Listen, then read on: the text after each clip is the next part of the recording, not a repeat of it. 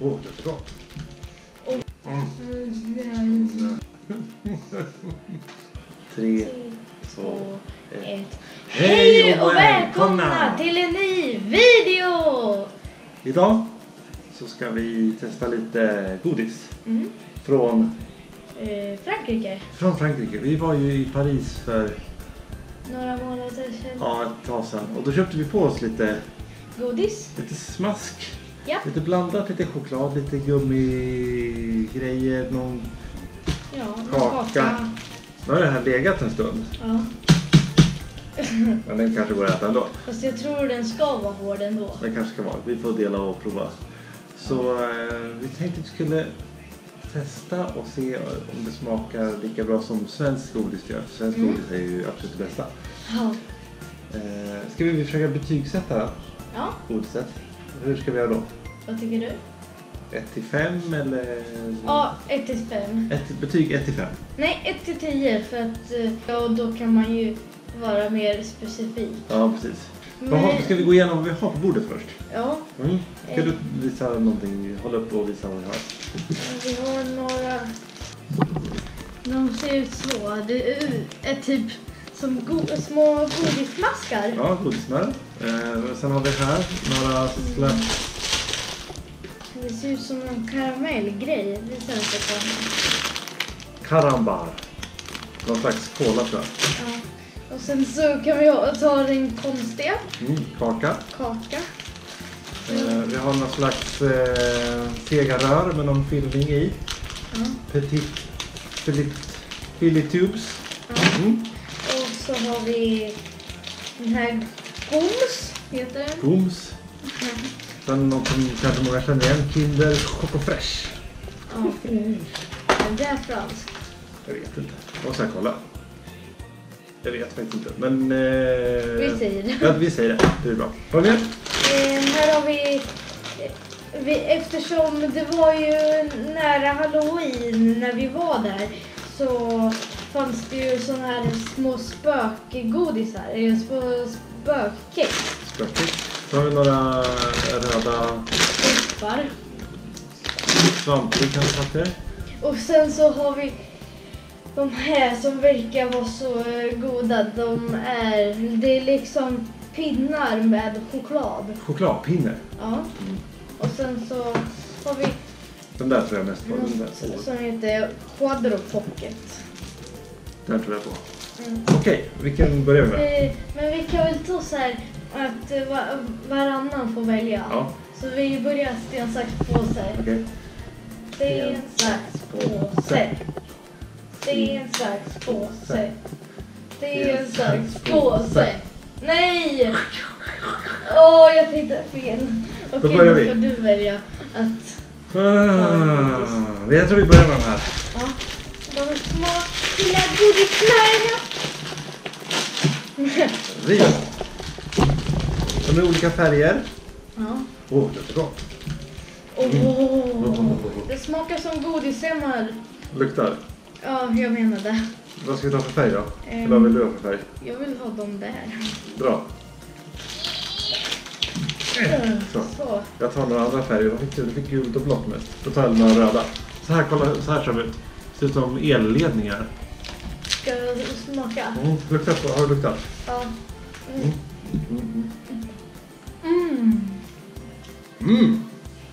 De här var sketgoda. Ja. Vad smakar de som? De smakar typ som... Massa frukt. Jag tror de smakar... jag tycker att de smakar som... Nu vet sån här sura godisremmar fast utan det sura. Precis. Det är sånt här... det finns ju kolasnören och lakritssnören och jordgubbssnören. Lite sånt fast andra smakar. Mycket bra. Mycket gott. Jag får se om man kan hitta någonstans vad det är för smaker. Ja. Men jag förstår inte franska. Nej. Jag vet inte att det är någonting med Scooby-Doo. Ja, nej, jag tar lite till. Vad tar vi för betyg på de här då? Alltså jag säger lätt en nya. Så pass? Ja. Jag ger dem en... Eller jag tar... Vi kan väl ta decimaler. Ja, okej. Jag tar 8,5. 8,5 från juryn. Jag säger en 7. Ja. Mycket god. Vi går. Då är det du som väljer. Min tur som väljer. Jag vill testa den här. Alltså, Ja. Vad heter de? Karambar karamell. Karambar. Ja, prova den. Öppna. Lycka.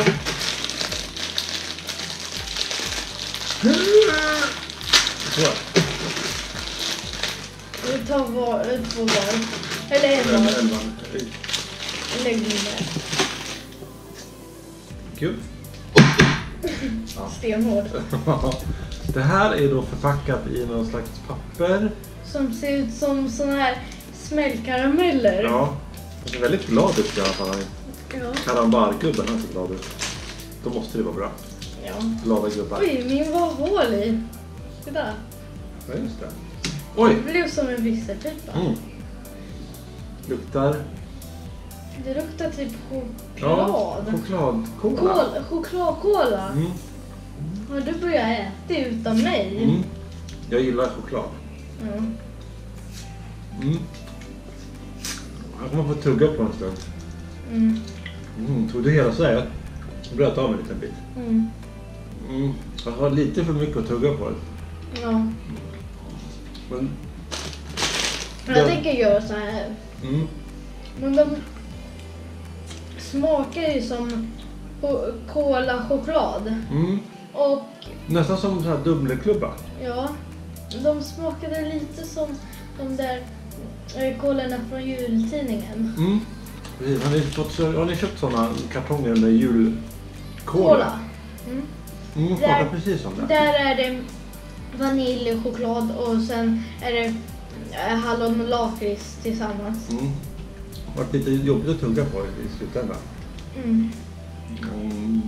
Men det bästa med... Men det är ändå god. Den räcker länge. Har du några betyg? Ja, jag tänker... Jag tar decimaler igen. Jag vet inte vad jag ska ta. Jag tar 5,5. Jag gör den här. Jag får en 5. En 5. Karambar. Fanns även i någon slags godis, eller godis att säga, fruktvarianter också. Men vi hittar den här. Den tycker vi är rätt bra. Då ska vi inte välja. Ska vi gå och ge oss på den här dödskakan? Den har inte ändrat form sedan 1942. Fast det står ju 17. Lukta på den där. Nej. Jag tror inte vi... Om du själv.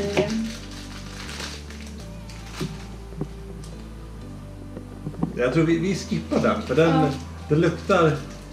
Den luktar muggel. Man tänker sig hur... Nej, det luktar inte gott. Prova får ni se. Nej, just det, det inte luktar det. Eller luktar. Nej. Bye bye. Ja, då får jag välja om, eller? Ja.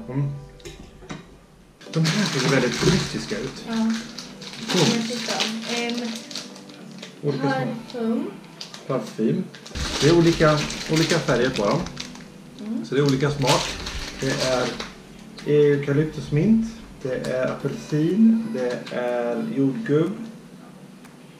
Och äpple tror jag. Viol. Och reglis. Kanske lakrits. Jag vill titta vad jag vill ha. Jag vill inte. Den där luktar weird. Den här luktar som te. Alltså, nej, den där luktar jätteweird. Ja. Nej. Jag vill ha Jag tar en violette. Ja, jag tar också en violette. Alla luktar likadant. Ingen fasa. Nej. Jag fick violett. Vad fick du? Nej, jag har jordgubb. Ja, men jordgubb var gott. Det här var bra. Ja. Det blir mer och mer smak ju mer man äter eller tuggar på något. Ja. Men här på... Återigen, de verkar gå för såna här saker som man kan äta länge. Här kan man tugga på en förmiddag. Var det gott? Jag tyckte 4,5. Ja, den får nog inte mer än 4 av mig. Det känns som sånt här hälsosamt godis. Typ. Som man kan hitta i, där. Välj något bra nu. Ta något bra. Alltså, vi tar den här. Kinder. Alla vet ju hur bra Kinder choklad smakar. Kinder är ju bland det godaste. Ja. Kinder Choco Fresh. Inte så mycket att säga om. Det är en liten kaka med någon fyllning i. Jag tror det kan vara någon vaniljhistoria. Lite kola kanske. Men vi vet inte om det här är franska eller inte. Nej, så är det någon som vet var Kinder kommer från egentligen så skriv en kommentar. Eller vad heter det, just den här Choco Fresh Kinder. Ja, om den bara finns i Frankrike eller om den finns någon annanstans. Den är så gott. Den luktar som Nutella. Ja, men jag tror det är lite... Eller nej, den luktar mer som en annan choklad. Ja, tycker du vad? Det luktar så Chocobons. Ja, just det. Men det är, Chocobons är ju Kinder. Ja. Vi provar. Ja.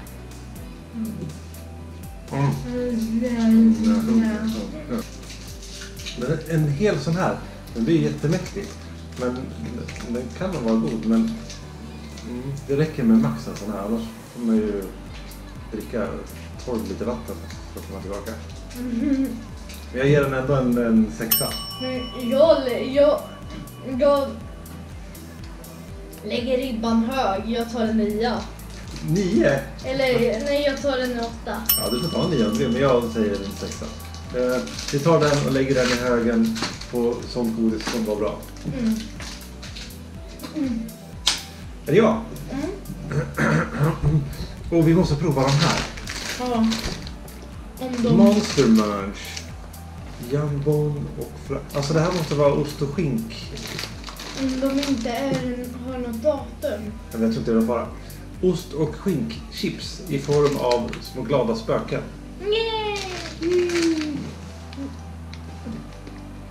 Utan konserveringsmedel och utan artificiell vad heter det? Färgnings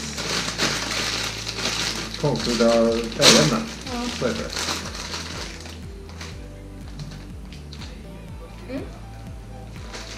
De luktar som att de är bra.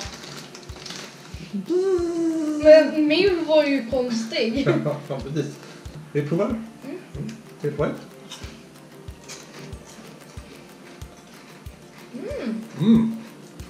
Lite märkligt. Man känner att det smakar skinka. Ja.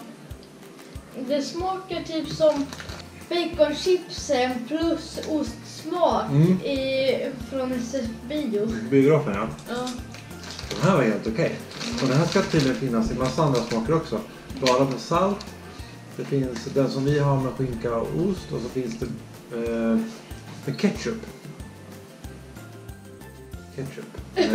Eller barbecue. Den här var bra. Och vill man så kan man tävla på deras hemsida också. missionmonstermunch.fr. Jag gillar den. Så kan man vinna en årsförbrukning av... Nej, jag kan vinna. Jag ger den här en 8. Monster Munch. En 8. 8. De lägger vi där för lite senare. Men jag tar Haribo taggada. Det låter det som japanskt. Ja. Apropå Japan, finns det pizza i Japan? Japanpizza. Japanpizza. Det går bra? Ja. Luktar det gott? Det luktar jordgubbe. Får se på den. Och de här för att man kan köpa på vissa ställen som lösviktsgodis ibland. Haribo. Originalet. Det här är originalet. Så vi har ingen kopia. Det här är original. Ska vi ta då? 3. Skål. 3, 2, 1. Cheers! Det här är mina.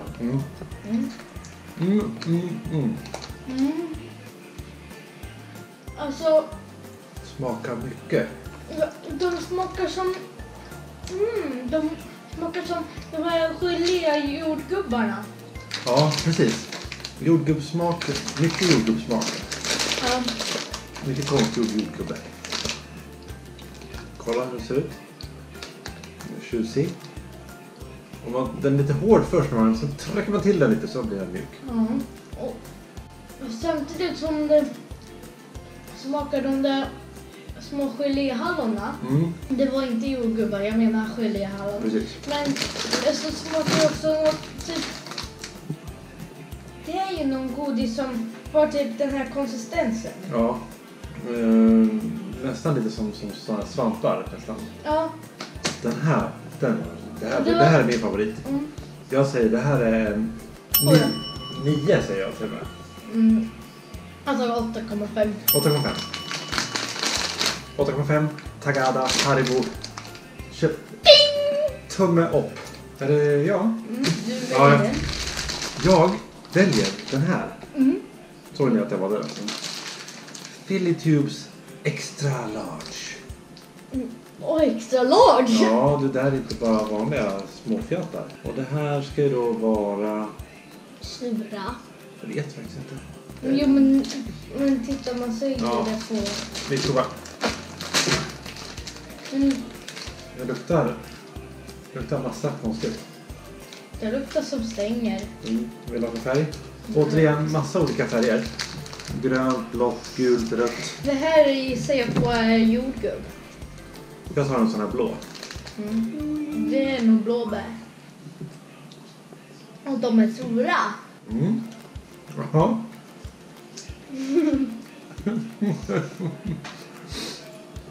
Den var sur du. Ja. Jättekonstig bismak. Jätteplastig. Nej, den här var inte god. Den smakade jättebra i början. Men sen kommer det någon bismak som... Känner du det? Ja! Det är liksom den där eftergrejen. Ja. Det kommer liksom upp i näsan och sticker. Jag börjar gråta. Ja. Och jag börjar visa. Ja, jag ger den här en 2. För den smakade bra i början. 3,5. 3,5. Tyvärr Philly Tubes. Så här glada blev vi inte när vi åt Philly Tubes. Nej. Bort. De var med hälsogodisen. Och då är det inte rätt välja. Och jag ska vara snäll för dig. För du har mest förväntningar om den. Ja. Så jag tar den. Ja. Jag måste bara kolla lite på den medan upp med. Quadro Pocket. Med någon slags... Titta! Oj! Oj! Det räcker, är det inte att det räcker med att öppna en förpackning? Jag öppnar den här. Det här är då gourmet. Det är ingen vanlig skitchoklad. Det är 40% i choklad. Det brukar vara ganska gott. Vad? 40%. Ja.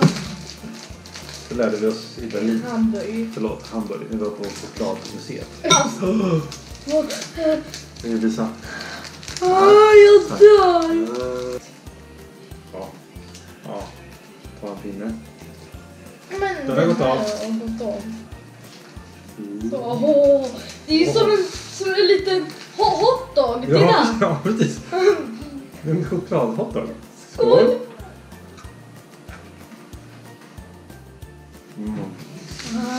Ge mig. Titta inte på min choklad. Va? Titta inte på min choklad. Men jag vill också ha choklad. Den här.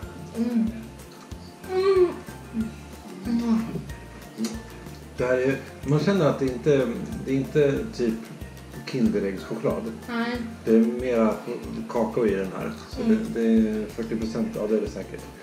Jättegod choklad. Och tycker du om kexet runt om? Det är ju jättegott. Var med. Det här skulle man kunna ha till en dessert. Typ till glass. Ja. Jag måste sitta och latcha med. Det här får ett betyg. Eftersom när vi älskar choklad så det blir en 10. Nej, 10. Det blir en 10 va? Det blir en 10. Det blir 10. Det blir en 10. 15. Den här går ju straight in på första plats. Då har vi bara en grej kvar. Ja, jag vill öppna. Vi tar den här. En förpackning med... Oj. Lägger på bordet.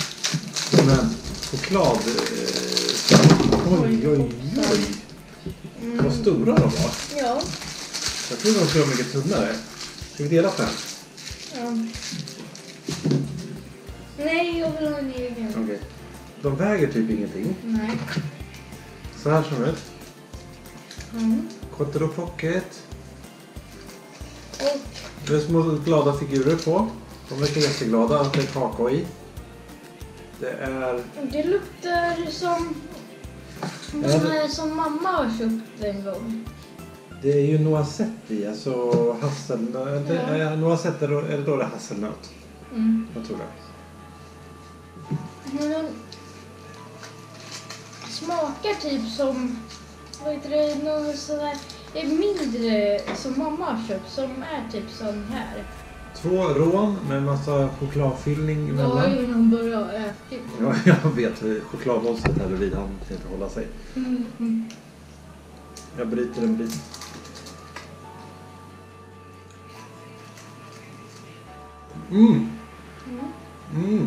Ja, men det är typ så här chokladjätten. Där är det. Jag tycker om var typ som att man hade tagit en vanlig kexchoklad. Här. Tycker inte så. Här. En vanlig kexchoklad. Och sen så kvar en liten. Och sen så skulle man tagit bort all choklad i det. Eller runt om. Och tagit bara kexet. Och gjort det som ett rån. Och sen så stoppat hasselnötschoklad emellan. Ja, precis. Jag tycker det smakar nästan lite som så här glasstrutsrån. Som man kanske har varit på julglass på sommaren. Ja, jo, det här är ju. Ja. Det här var mycket, mycket bra. Det är 25% kakao i chokladen. Och sen lite noisette också. Så man blandat upp det på något sätt. 9 stycken sådana här. Som man kan ha med sig på... Utflykter? Ja, nu när det blir sportlov kan man ha det i skidjackan, jackfickan och snaska på i liten. Jag ger den i betyg... Ja. Jag säger 8. 9,5. Jag sätter en 9. 9 i betyg. Den går dit. Den, definitivt. De andra de kan ligga och skämmas där. Hälsokostet. Godisarna och resten av det där. Filetubisarna. De kan ligga borta. Ja. Det var bra franskt godis. De kan det här med godis. Nästan lika bra som oss här i Sverige på att göra godis. Fast vi är ju number 1. Tyckte ni det här var lattjo? Och vill ha... Och kul! Mera godisvideos eller kanske några andra videos när vi... Det är snart dags för oss att sticka ut och springa och göra nya videos. Så det kommer komma också. Men... Ja. Vill ni se mer, vi testar godis från något annat land, så skriv gärna det i kommentarerna. Gärna förslag på vilket land vi ska försöka fixa godis ifrån också. Får vi åka dit och hämta. Eller så kanske det finns på nätet. Ja, precis. Just det, passa på att kolla in Felix egna kanal. Där han lägger upp lite förslag till rutan. Här? Ja, precis. Här nedanför. Även i beskrivningen finns det en länk. Men där han lägger upp sina låtar. Så trumma upp. Kling! Och lämna en kommentar eller en kupp. Ja, och prenumerera så får ni se lite annat. Kling! Och glöm inte att trycka på klockan så att ni inte glömmer så att ni inte glömmer notiserna. Kling! Precis. Så tackar vi för oss. Ja. Och vi hörs och ses. Ja. Hej! Hej då!